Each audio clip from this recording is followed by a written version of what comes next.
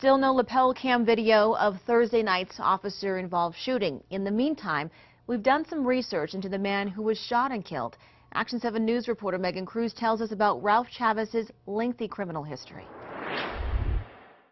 Assault, aggravated battery, using a telephone to terrify, intimidate, and harass a person.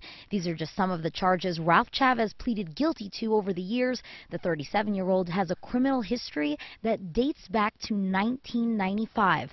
Two Albuquerque police officers shot and killed Chavez Thursday night.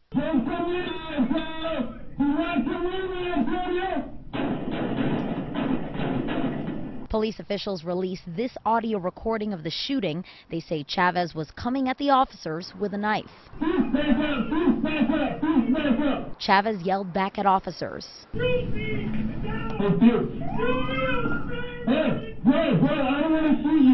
That officer you hear is trained in crisis intervention. He only had a minute to try to talk down Chavez before shots were fired. According to the MDC website, Chavez was just released from jail last Wednesday. He'd been accused of battery against a household member, but the charge was dismissed.